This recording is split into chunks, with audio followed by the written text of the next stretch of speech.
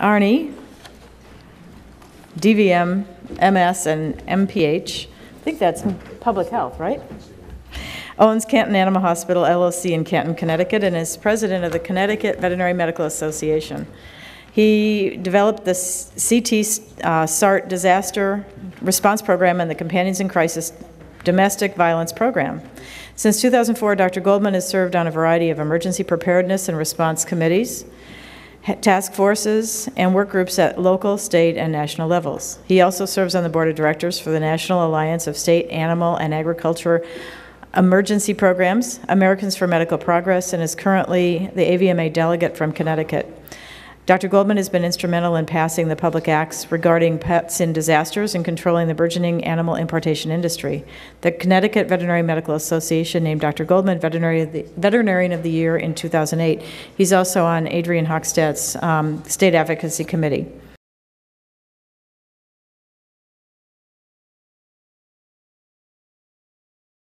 And then loss of trust in the advisors they have, perhaps including their veterinarians sometimes, and just confusion as to how it all works. I think that's pretty obvious that animal rights advocates and the organizations they represent thrive on the confusion. And so I'll go back now and talk a little bit about animal health. After Katrina, there was a number of articles published. Here's a couple of them. Just talking about heartworm and parasitic diseases and viral diseases that are found in animals that were displaced. Well, the word displaced, you could argue, is a euphemism for transported, and is what Patty has called humane relocation. And from time to time, I've used the word trafficking, which has a more negative connotation. So there was no question that there were disease issues among the animals being imported into Connecticut. And just to show you that I'm not sort of making it up, as I've been accused of on a number of blogs that don't like me very well. Here's Amber. This is my patient. Came to me looking like this right off of the rescue wagon on a Monday. It was picked up on a Sunday from a commuter parking lot with demodicosis. And the photograph on Pet Finder apparently didn't show it because the fur covered a lot of that skin, and the owner didn't expect it. And when the dog arrived with a disease that was very likely to be incurable, they weren't happy about it, and it cost them a lot of money. And you know, this is about as good as it got. If you look closely at the muzzle, there's still red areas at the ankles and feet. And right now, the dog got more mature, and the immune system as well, and I think the dog's doing a little better. But this person had no idea what they were getting. And I personally have seen maybe 24, not all Demodex, but 24 animals that arrived sight unseen with diseases that weren't disclosed. It was a bit of a Wild West out there. And I'll talk about a couple individual cases as we go along. And so, you know, when I first made this presentation, the next slide shows you the reason why I put these slides up. The people involved in this sort of interstate transport and rescue, they take a certain bravado and good feeling from it, and they don't care about the consequences very much. And so it reminds me a lot of these old 1930s era movie bills where there's lawlessness and daring associated with it. They know they're doing something they really shouldn't be doing, but because it's for a good cause, you know, they do it. And there's actually one transport company that calls itself the Dog Runner, which is what made me research the two previous handbills in the first place. And the way it was working prior to the Connecticut Veterinary Medical Association taking action was that an individual with a laptop at a kitchen somewhere in Connecticut could go on Pet Finder, find a dog there that they thought they could place, make their own web page, advertise the dog, have an owner, you know, future potential owner respond, and then they'd broker the dog by paying whoever had it where its origin was, whether it was a shelter, they'd bail it out of there, or they'd buy it, or whatever, and then the animal would be placed on one of these transports for a fee, which I'll get into, and then it would arrive at a commuter lot where the intended owner would pick it up showing the receipt they had. The person at the kitchen table never had possession of the animal, indeed never saw or touched the animal. And so all the regulations that were in place to oversee the way animals were handled, the USDA certificates, the Connecticut laws, the Connecticut pet lemon laws, to some degree or other, all of that was being circumvented. And the animals were distributed at 7 a.m. on Sunday mornings at vacant commuter lots to avoid any scrutiny by anybody. And that's what was going on in huge numbers. I mean, now we have actual numbers to rely on because of the law that got passed, and we know that 14,000 dogs were shipped in the rescue pipeline in 2012. Putting that into perspective, less than 3,000 puppies were sold by pet stores.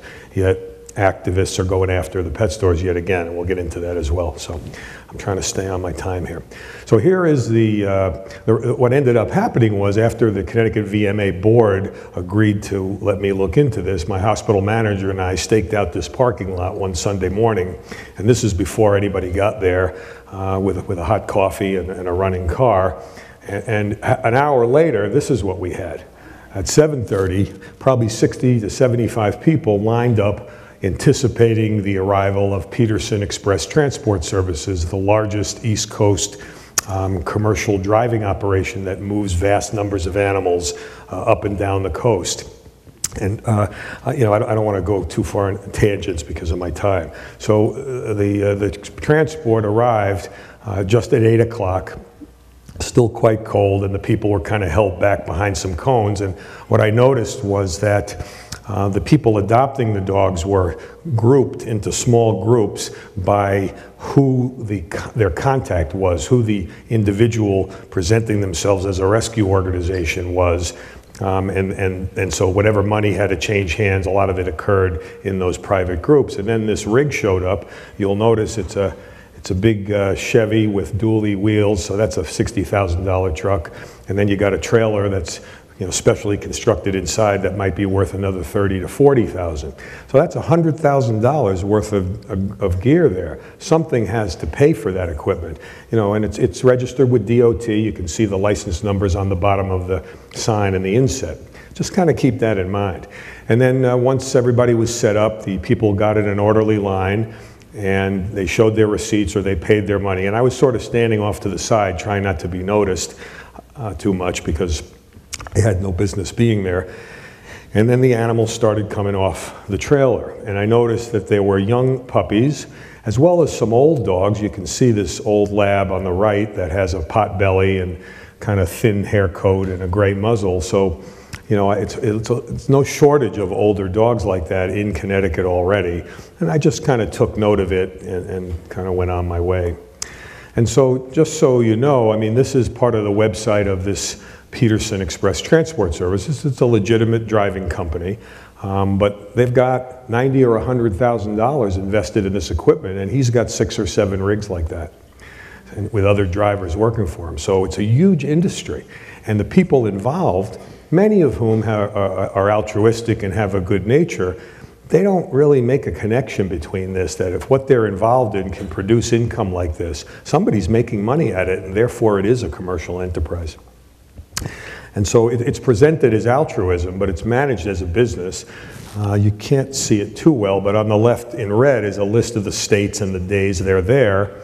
And on Saturday is when they go to the Northeast. So there's this rotation of driving across the southern states. No offense to the South. I've been accused of being some kind of northern to southern bigot, and that is not true.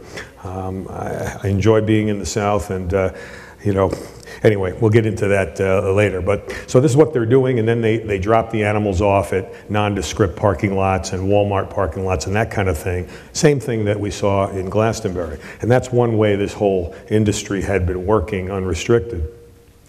And then this happens to be a new page from the calendar. It shows this person is making so much money at this that he can take the 4th week of the month off every month.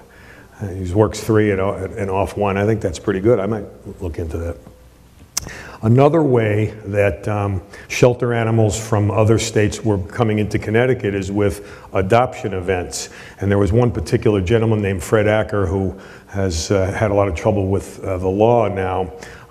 But in cooperation with big box retailers that don't sell puppies and kittens, like Petco and PetSmart, for example, they would host, either in their store or in vacant stores adjacent to their store, events where individuals like this Mr. Acker could rent a rider truck, do the same sort of thing, drive to whatever state, empty out a shelter somewhere, and then come back, and then bring the animals in, and people would show up at the event, which has been appropriately advertised, and line up and buy these animals, calling them adoptions. Had an interesting conversation last night with some people at a table, and you know, adoption is another one of those sort of loaded words that has been put into the vernacular, but what does it really mean? So here is my second field investigation. My hospital manager and I, Kristen Ludwicko, who is a Rottweiler fancier, and you know, she feels the same as I do, so we sort of did this together as a project. Anyway, so this is in the morning, lined up outside a vacant storefront. Petco provided the signs and probably paid the rent on the store. You know, and it makes sense to them. They'll sell a lot of supplies. This is what it was like inside. Makeshift cages on tarps with some sawdust and all, and the people milled around deciding which, if any, animals they were going to purchase. And you can kind of see how organized it was. There were tables and all the things necessary. This was well thought out, and the animals were sold for various amounts of money in excess of $150, enough to rent the truck, pay the gasoline, and whatever else staff this gentleman had to hire. It's called SPCA of Connecticut, but it's a one-man operation. You can see him sitting there talking to people. One of the things I heard him say, I couldn't get that close, was, you know, this is where is as is, you know, we won't take the animals back, because he had no facility at all. SPCA of Connecticut was some letterhead and a computer in this gentleman's home. It wasn't like he owned any kind of a facility. So from the truck in the back, there was no place for them to go except to the public right away. And this operation got shut down. And Petco was proud to put their banner behind there. Nobody had to ask. So I've been asking this question since I became aware of this issue. Is the focus seems to always be on remediation. Let's ship the animals from the southern states or Midwestern states to the Northeast where they got a lot of money, you know, those Yankees, and that way people will get them and we won't have to euthanize them, and we also won't have to educate our citizens or do any hard work to limit the wandering and the unintended reproduction that goes on. And I think a significant proportion of those involved, at least at the higher levels, know that there's a lot of money in this. There really is a lot of money in this. And you know, the regionally high euthanasia numbers leads to good PR for the organizations. After all, they're saving lives, right? And so the high transport numbers translate into serious money over a period of time, over a lot of animals. We referred to emotionally manipulative terminology. The word rescue has a real different meaning in the animal world than it does in the real world. And there's a lot of terms like that. And so look where we've gotten to. It was addressed, somebody said something last night at the table about these, and I put this slide in at that time. It's really not the same. I mean, we can love our animals, but I've come a long way. I mean, I'm a Northeastern guy. I grew up in New York, and I was a small animal veterinarian, and going into veterinary school, you know, I think I was one of the people that didn't understand these issues at all, and having passed through 3 decades of this, I sort of get it now, and I think it's wrong of us as a society to try to elevate animals to the same moral status as humans. And I think even my profession is confused and conflicted with this, because we want to provide services at the level at which is medically possible and we're trained to do, but to do that you have to have people willing to spend, and therefore they have to have the commitment. But at the same time, we're trying to say this far and no further. And I think especially among my younger colleagues and the demographic that's coming through now, it's a difficult argument to make, and I think only decades of maturing may help some of them cross that divide. I don't know. So I'm going to be quick with this. These are some of the websites that advertise rescue dogs. It is sad that we must send our homeless dogs hundreds of miles into other states. So they acknowledge that they're not doing enough at home. And then they're bigoted about their own origins. Southerners have excellent taste in dogs, they just don't spay and neuter or keep them on their property. Well, why not? They're no less intelligent or capable than us. If it's a matter of money, okay, I can understand some of that. And then another comment is, enterprising souls on both sides are making this market work. There's acknowledgement that there's money in it. And adoption fees, so-called, run in that neighborhood depending on the breed and the age and the training, if any. And so you go to see, well, if Mr. Peterson gets $125 or $175 for doing the transport, and the veterinarian at the origin gets $50 or $75 an exam, there's still some money left over for the kitchen table person to make out, and maybe use some of it for donations to perhaps some other organizations. The contracts are not unfamiliar, but they also are explicit about what the refund will be and what's going to happen. So rescue organizations are no less self-protective, perhaps, than other sources of getting animals. There's disclaimers. We cannot guarantee that future health issues will not arise. Well, yeah, it's a living creature, and any source you get it from, things can happen. So, and now we've got the foster care issue, where organizations, maybe the person at the kitchen table or 3 people that meet for coffee over a kitchen table, know that they can't get away with having more than 6 or 8 dogs in their household. In Connecticut, most municipalities call you a kennel if you have more than 6 dogs in your personal home. So sometimes you get away with it and sometimes you don't, depends on how rural you live. So this foster care idea takes over, where the rescue organizations, 1 or more individuals, understand that to have the income keep flowing, they've got to have the product readily available for the events and whatever else they're going to hold. So they warehouse the animals as individuals across a network of people that can only commit so much. They can't take on more animals, but they can hold one for a few months or 6 months. And then a further permutation on it is this sub-fostering, where now you have people that agree to take an animal for a month or less, but if you have 100 of them, that gets you a year or more of holding several animals, sort of sight unseen, out of the public eye. So it is big business. Here's a quote from Peterson, and I don't mean to single this person out. There's about 24 of these organizations on the East Coast, and I know that it goes on in California and also towards the Great Lakes region, and probably in other areas that I'm just unaware of. And an interesting thing about it is it goes in both directions, because the organizations have figured out that the dog you can adopt in your state for $25 from the local shelter is worth $400 or $500 if you ship it 3 states over and call it a rescue for whatever reason. So they're moving back and forth. But admittedly, it's mostly south to north for various social reasons. And so it's big business. I guess this is a redundant slide. Another little permutation that just interests me, because I'm a pilot, is that there are at least three pilot organizations moving dogs for, just cost. And all of that technically violates the FAA rules on running commercial enterprises. But if you were to rat somebody out, of course, that makes you inhumane. But I gathered this info because I actually know one of these people, and I did try to talk to them, and they weren't interested in hearing the truth. So there's a lot of irony in this whole thing.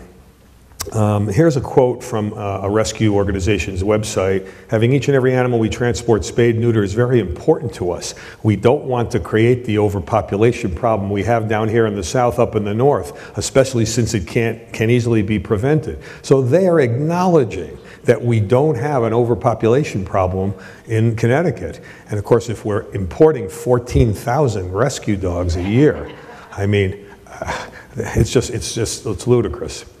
And then here's their excuse for why the conditions in certain states just don't lead to people being responsible.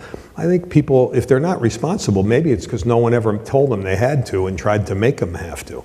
I won't read it to you, but this is right from their websites. And again, this is the same website.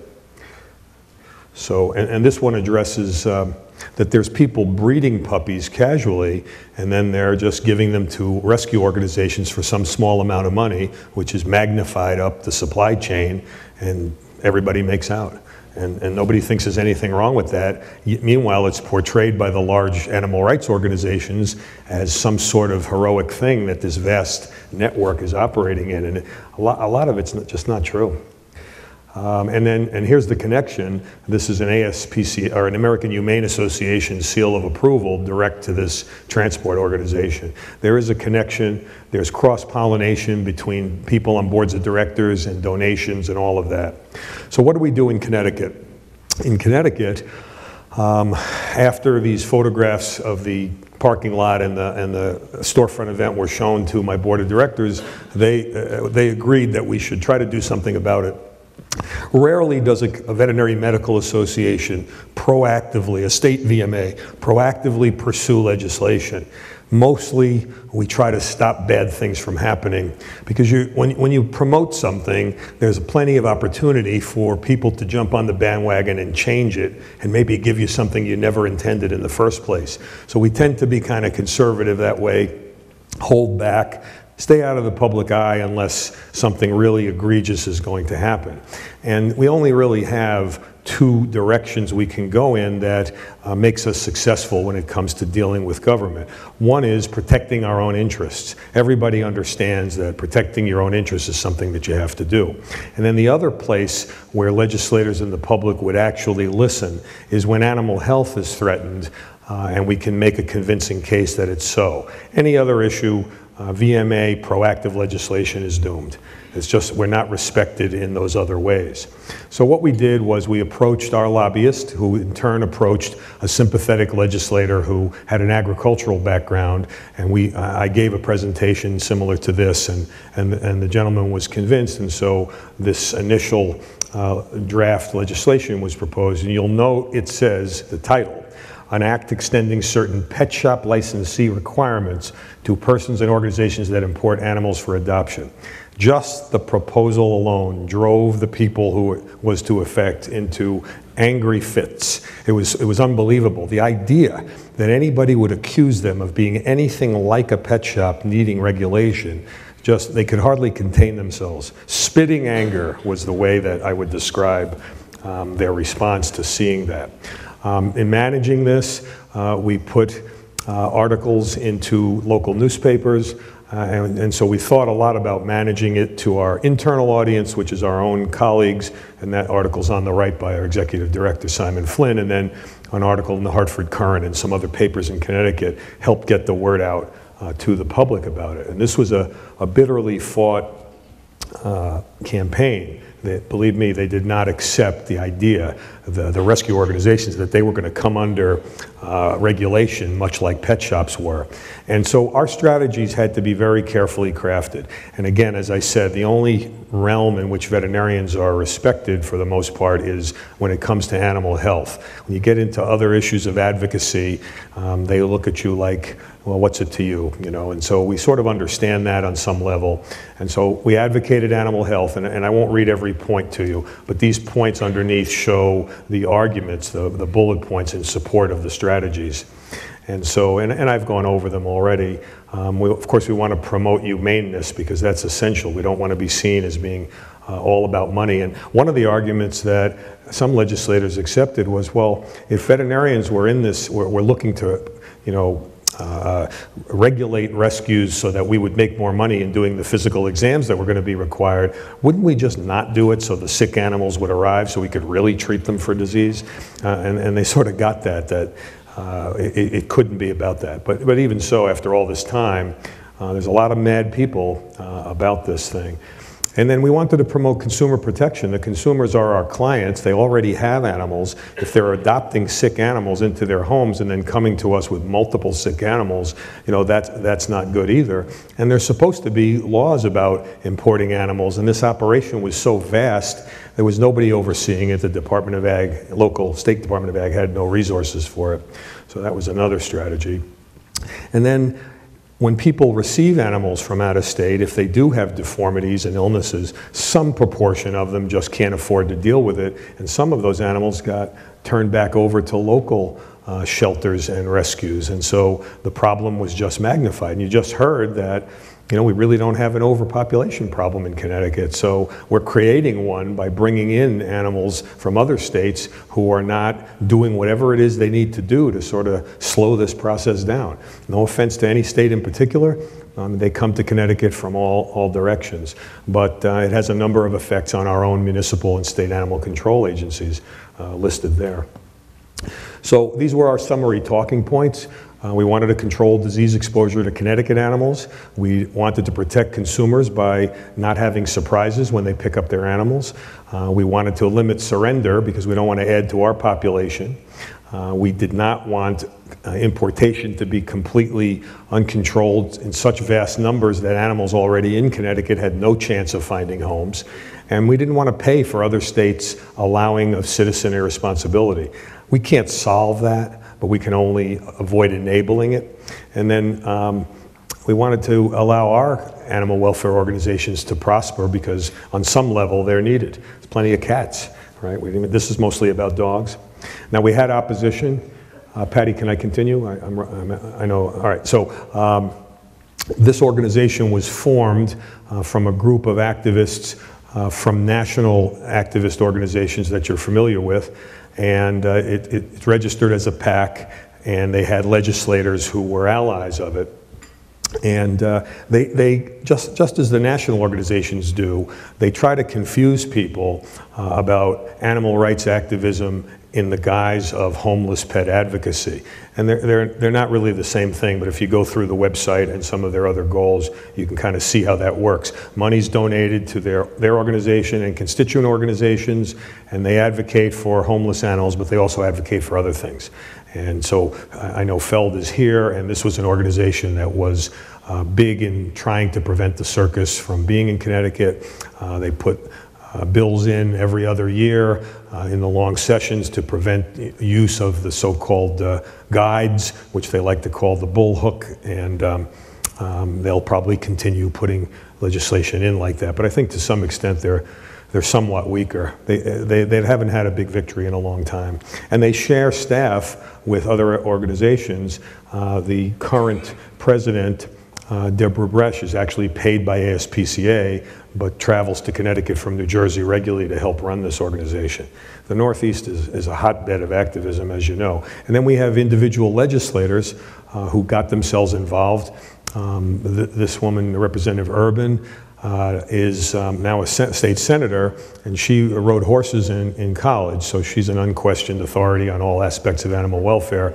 And in the central photograph, you see her accepting a check from ASPCA that went to Connecticut Votes for Animals, and their goals are to leave rescue unregulated, eliminate sales of pet stores, eliminate breeding, eliminate the circus, eliminate horseback riding. Now, I don't know where she gets all these ideas, but we also had a sympathetic legislator, someone with a farming background that definitely got it. And unfortunately, he's moved on to other work, but he did help us get through this effort, Brian Hurlburt, and I have to give him a lot of thanks for promoting the legislation. And when the bill came out of committee, it was unanimous. Even Diana Urban, the animal rights-oriented legislator, had to vote for it because the bill talked about animal health. And so who is going to come out and say they're against something that's going to promote animal health? There was really nothing she could do, so she had to vote for it. And when it came to the full legislature, it was almost unanimous. I don't know who the two holdouts were in the House. So this bill passed almost unanimously. That's really unusual. We have both. Well, it's mostly a single-party legislature in Connecticut. We have a little bit of both, and somehow this nobody wanted to be seen as being against animal welfare. And so this is what we got. We got Public Act 11187, and it exists today, and this is what it does. It requires all rescue organizations that import animals from other places into Connecticut to register with the State Department of Agriculture with a form provided for that purpose and a $100 fee once a year. They have to have a permanent address of service of process in Connecticut. So if a consumer has a complaint, they have to have somebody they can reach with civil penalties for not doing what is further described elsewhere in the regulations about what the animal health is. So essentially the pet lemon law that applies to pet stores applies to them. And the organizations have to record the numbers, report them once a year, record the origins of the animals, essentially gather the data that Patty and others have talked about that's essential to know what's going on. There's fines for noncompliance, and they gave them an exemption for the foster people as volunteers. They don't have to also register, but they have to be formally connected to an organization that is registered. Goes on to define the words in our law, what transfer, rescue, and adoption actually mean in Connecticut. And so that way, those words can't be muddled. Essentially, they're all defined as a sale if money changed hands in any way. Also, the zoning enforcement officer in our municipalities, we're a home rule state, so there's 169 towns and 2 tribal nations. Each one has a zoning enforcement officer, and that person's in charge of what goes on private and public property. And if you want to hold an event, like a storefront event in a retail establishment next to a Petco, you're supposed to notify the ZEO 10 days before so that they can look at the location and see that it's appropriate for parking in public facilities. There were no bathrooms available in that event I showed you and that sort of thing. Pet shops were specifically excluded, which also infuriated these people, but because they ignored the fact that pet shops are already heavily regulated by other parts of legislation. Inspection was allowed for, however, the warrantless searches of foster homes, it was mentioned earlier that that's a sticking point, that was excluded, and it would have been excluded anyway. And then the USDA health certificate requirement. You know, boy, I caught a lot of vitriol for pointing out that some rescue organizations sort of have very close relationships with individual veterinarians that are probably USDA accredited, and that these health certificates are filled out, and sometimes the animals that arrive are not the ones that are listed. Sometimes the exams are somewhat cursory. So I'm not accusing my colleagues of anything wrong, but this was the impression one had, that somehow sick animals were arriving, yet nothing was being noted on the certificate. Some of the illnesses just couldn't possibly be contracted in the 5 days they were in transit. So somewhere along the line, something was being expedited. And finally, the animals had to be examined immediately upon arrival in Connecticut by a Connecticut licensed veterinarian who had a practice in Connecticut. So in other words, you couldn't have a Connecticut license and live in Florida, say, examine the animal 7 days before arrival, and that would be considered okay. And they also fought this because they understood that there was going to be an expense associated with it, and that's where they got the argument to say, well, we vets were in it for the money. And we really weren't. We were just in it to protect our clients first and their animals a close second. But that's the impression they had. So here's what the forms look like. Registration form, event form. The take-home messages. Legislators cannot openly ignore animal health concerns. The public and legislators will listen to us on those issues. There's a financial motivation in this, and the louder they cry there isn't, the more obvious it becomes that there is. Those involved with rescue are also close. Let me rephrase that. Those involved with interstate transport of animals shelter to shelter are often aligned with animal rights advocacy organizations. And they intentionally conflate the messages so that donations flow. They also share leadership and funding, which we've seen with ASPCA and Connecticut Votes for Animals. They are promoting limiting the public's choices. And when the public becomes aware of it, the bulk of them, it doesn't resonate with them. And veterinary medical associations can be effective, but only if animal health is directly threatened.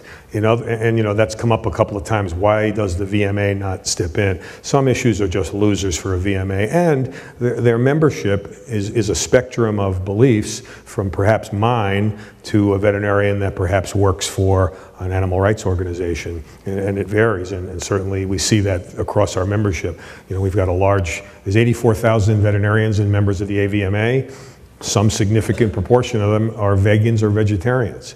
You know, they have certain views. They're just human beings, just like everybody else in society. And then another message is that when you work with other organizations, which we did, we worked closely with Connecticut Dog Federation, had a lot of support from NAIA directly through Patty with literature and other things that would help me convince people. And so we did all of that as a coalition. And I'll just, Patty, am I all right to continue like a couple more minutes or? Couple more minutes, yeah. She's next. So, and then some more irony is after all this was over, they claimed victory as if it was their idea. And they fought it with spitting anger, and yet, and you know, the people testifying in the committee hearings and then in the legislative hearings were, you couldn't believe it how mad they were. I mean, we were pretty calm because, you know, what was the worst that could happen? We'd just try again. But they claimed victory. I thought that was fascinating. And this is my opinion here that, you know, dog surpluses exist in certain places. I look at it in a political way that, you know, it can be resolved one state at a time, but to try to call it a national issue, it doesn't really work that way because the laws control what people can do and the laws are different everywhere. And perhaps culture is different too, I don't know. People accuse make that allegation. I'm certainly not going to come out and say that. I also find it kind of regionalist to argue that people are more irresponsible and less willing to listen in one place than another. Maybe it's just never been tried. The aftermath. I know that Dr. Milkarski, in checking up on me recently, saw some of these things. I am considered, now Patty didn't appoint me the mouthpiece for NAIA, but certainly Jim Crow Dogs did. And frankly, I find the title of that website offensive.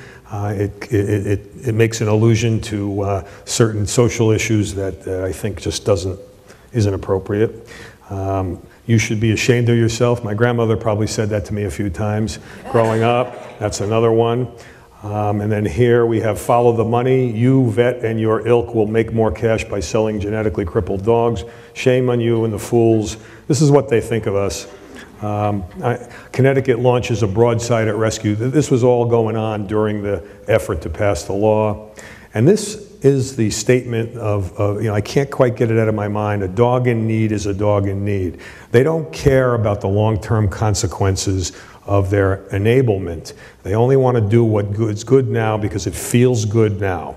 And they're not thinking about the unborn puppies 24 months out, you know, that are going to be in the same cage, moved by the same trailer, coming to the same state.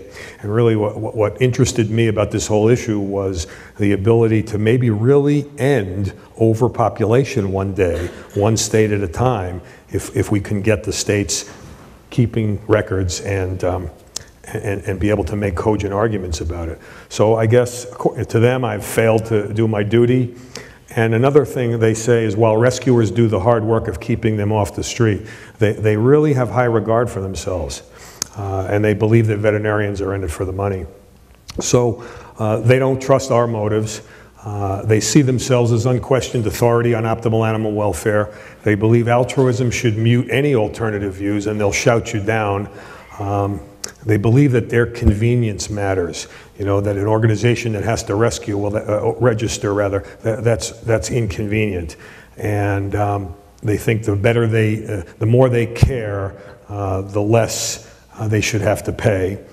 They believe that euthanasia is directly related to breeding and that we're essentially war criminals in their world.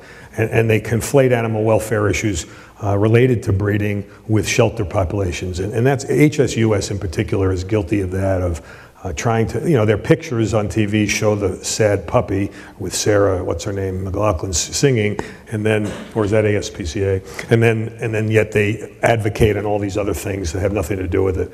So, and this is my final slide, Patty, I'm sorry. So now there's a new bill, and I'm on a task force looking at it to potentially ban the sale of puppies from pet stores. And puppies from pet stores cost a certain amount, and generally it's less than what a home hobby breeder might charge for a dog that they raise. And so they're arguing now that pet stores should do what's called, they're calling humane sourcing.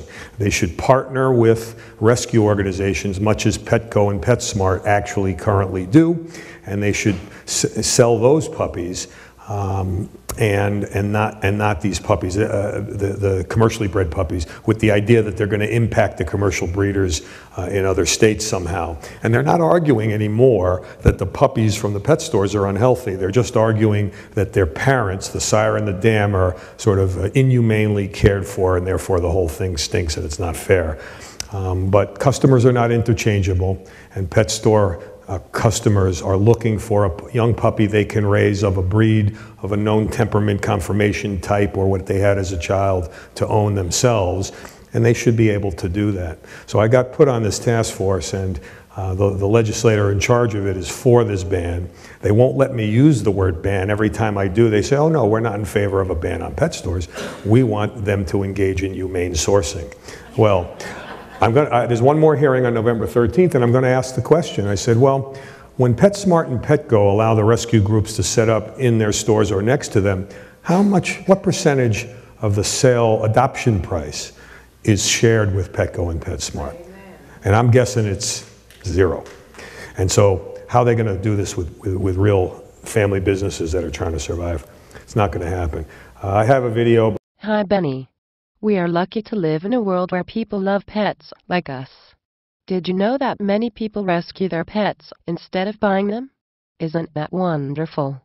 These owners are heroes. Well, Willie, I have heard this, but I must tell you, there's much more to the story than simple heroism. In fact, much of this rescue business is an unfortunate deception. The public has been misled, and the truth is, many more animals suffer because of the irresponsibility enabled by pet rescue. My word, Benny, I had not heard this. I thought pet rescue is wonderful because it gets individual animals into homes they would otherwise not have. I read in the paper, saw on the internet, and also on TV, that many people feel good because they are involved in pet rescue, and pet owners are proud that they adopted a rescued pet. Is this not all true? It is true that pet owners are proud they adopt rescued pets, and also that many involved in pet rescue feel very good about their actions because they have helped one or more pets. But there is more than meets the eye here, Willie. There are many problems with pet rescue, the main one being that citizens in one state pay for the animal welfare responsibility of citizens in other states. The emotional power of unowned animals and the words rescue, adoption, and no-kill seem to cloud the minds of the public to what is really going on with pets needing homes. Well, what is going on? Why are you so upset about this, and why should I believe you, instead of all the positive things I have read and heard? Well, first, the rescue process mostly involves moving animals from one state to another, under the claim that the animals are being saved from euthanasia in so-called kill shelters. The fact is, all shelters must unfortunately euthanize unadoptable animals sometimes, and those that don't often have restrictive admission policies, so that they do not have to do the difficult and emotionally painful work involved in sorting who lives or dies. These latter, so-called no-kill shelters, are really a false premise. But isn't saving lives important? Isn't one life saved worth moving animals from one state to another? This is a debatable point because when animals are moved interstate in the large numbers they now are, many animals already here wait longer to be adopted, perhaps never are adopted or are themselves euthanized. There are only so many homes able to accept a new pet. Meanwhile, in the states where the imported animals come from, weak animal control laws allow unregulated breeding while the number of animals in shelters grow and the numbers needing homes in these states are unlimited. Here, where we enforce animal control and responsible pet management, the problem is much less. The result is, we are importing another state's animal control problem and paying for it. This enables those exporting states to continue to ignore, underfund and understaff animal control at home. The result is a net decrease in the number of animals in shelters, and unregulated breeding and euthanasia continue across the country. Nothing heroic in that. So that's the worst of it? No, there's even more. Transported animals are often kept on vans and trucks for days, allowing stress and sickness to spread among them. Some have diseases rarely seen in the northern states where they are most often shipped to, risking illness in animals already there. Some have hidden illnesses and deformities that their soon-to-be new owners do not know about, but will have to pay a veterinarian to diagnose and treat. To illustrate this, local veterinarians report a dramatic increase in heartworm disease in northeastern states recently. Heartworm is endemic in the South where many rescue animals originate. The rescue organizations will not be there to pay these costs. In fact, they often cannot be found after the adoption, donation, is paid and the animal is placed. That's because the adoptions occur in commuter parking lots and briefly rented storefronts.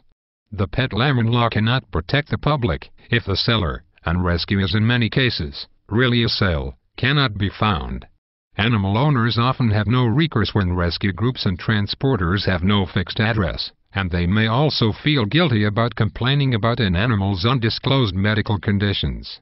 After all, we all agree that being sick is not the animal's fault.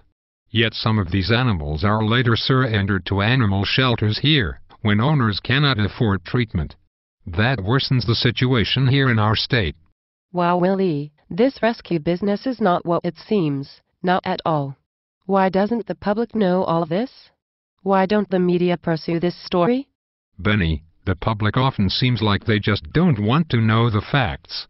The media likes pet stories that warm hearts and showcases do-gooders. It's an emotional subject, and complicated to explain. Perhaps the best thing to say to people wanting to adopt a pet is that they ought to think to adopt locally first. It's important that every state do their own work in preventing unwanted litters and getting unknown pets into homes. By allowing the wholesale shipment from state to state, the overall pet overpopulation problem is simply shifted around, but never solved. Every state must devote resources to this problem and teach their own citizens about responsible pet ownership. States with excellent animal control cannot be expected to pick up the costs and the burden for those states that have poor animal control. We should not support enabling continued irresponsibility. In the case of pet rescue, a life saved is most certainly not simply a life saved. This is all sad to hear, Willie. I wish people paid more attention to facts rather than just emotion. The world could be a better place for pets. Oh, that it could be so. Yeah. Thanks for your attention. I couldn't get that to play before, and I realize now in listening to it that it should have a few corrections. I don't think I'd use the word breeder again. I think I'd substitute unintended reproduction or some other phrase. And I say that because, you know, we're in a room friendly to those who breed dogs, and I think it's important that people who are engaged in animal welfare, as we are, not disparage others who are engaged in animal welfare with emotional arguments.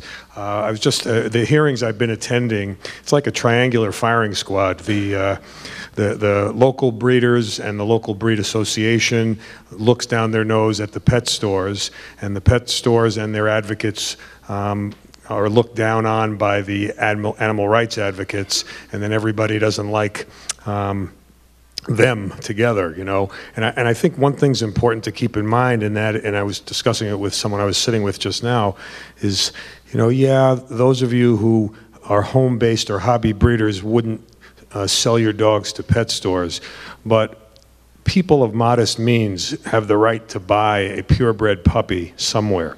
And arguably, most pet store puppies, while not bred with the same, perhaps with the same loving home-based care that some of you do with your 2 or 3 litters a year, you know, they can be healthy, and those families deserve the right to have the dog they want.